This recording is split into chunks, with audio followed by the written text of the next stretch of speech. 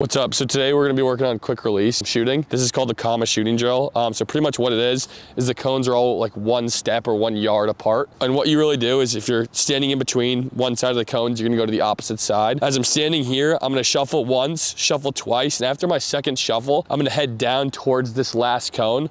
So the goal of this drill is to get a shot off and get your hands back as quickly as you can to get the ball off before this cone. So once I kind of get to this last cone here, before I start going down the alley, I'm going to put my hands back, and as I get them back, I'm gonna try to do everything I can to get this shot off before I reach this last cone. And a big reason I like it is just, being able to beat your guy as quickly as you can.